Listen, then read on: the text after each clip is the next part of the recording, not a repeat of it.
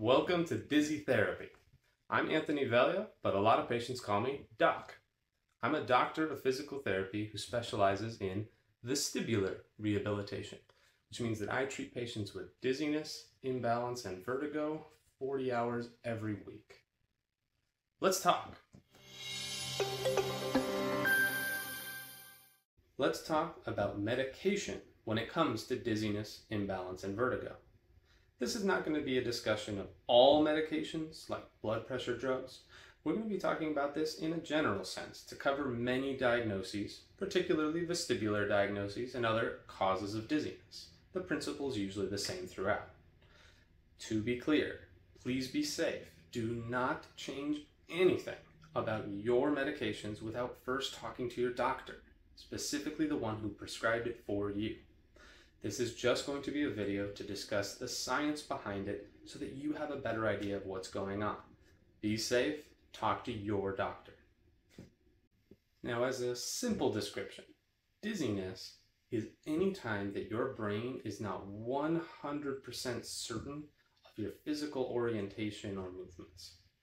It's actually a really broad word, dizziness, and it includes things like vertigo, imbalance, disequilibrium, lightheadedness, rocking and swaying, feeling like you're about to faint, wooziness, and even more. Dizziness is a big term. But most causes of dizziness involve one or more of your balance senses either being incorrect or the brain not getting enough information from them, and then your brain doesn't know your orientation and where you are right then in that moment.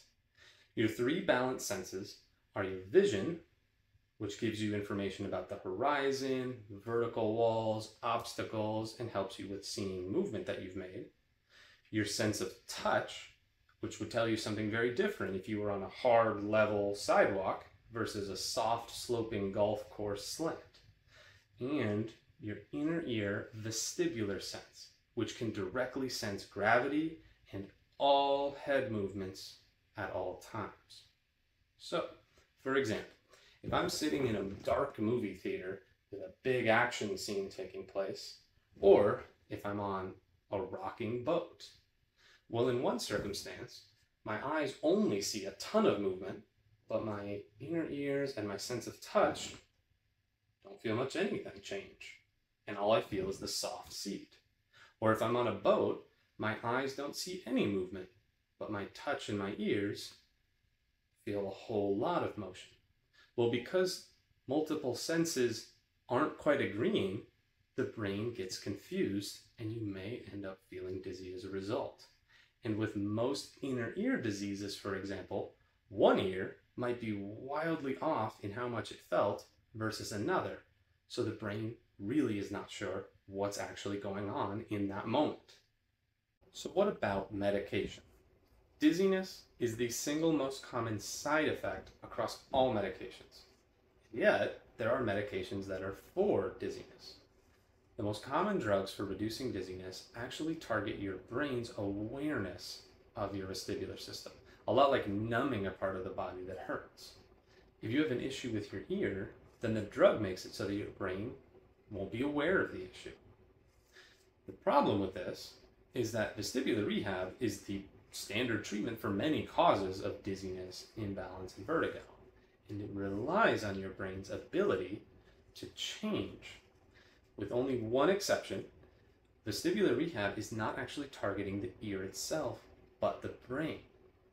Now imagine taking a pill that makes it so that you are able to perform gymnastics on the spot. That would be awesome.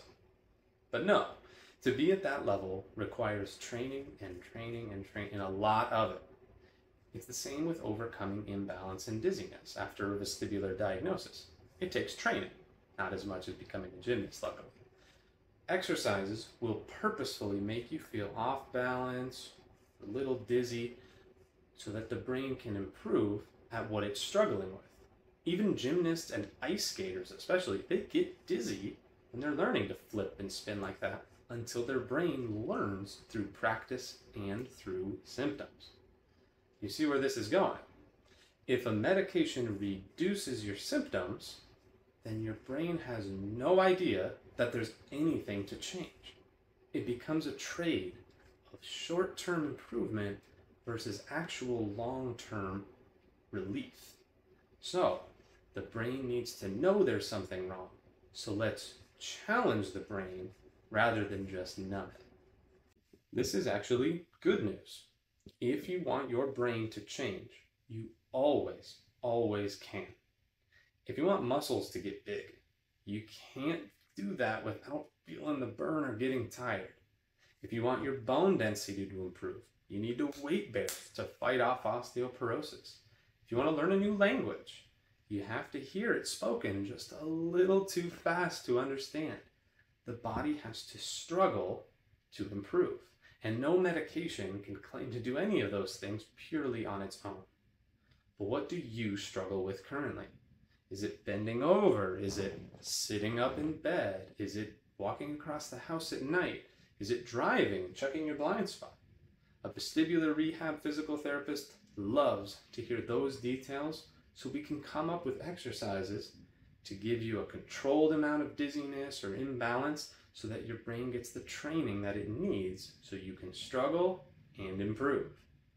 Most ENT clinics, for example, won't bother prescribing anti-dizziness medications because that would only delay your improvement with this type of physical therapy. You need to struggle to get better, so don't do anything that's going to delay it. That being said, one other side note is that nausea has a lot of medications that don't directly affect your vestibular awareness.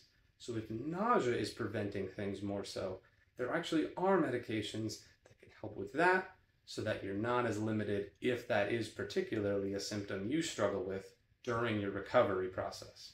So, dizziness medication typically needs to be avoided to improve. Nausea medication, there's more chance there that that could be something very helpful.